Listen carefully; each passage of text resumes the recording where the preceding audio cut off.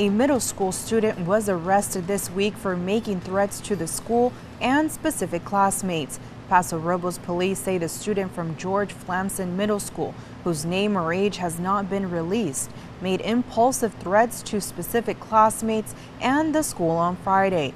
Police arrested the teenager and say they take threats of violence seriously. No details were released regarding what charges were made or what disciplinary charges will be made.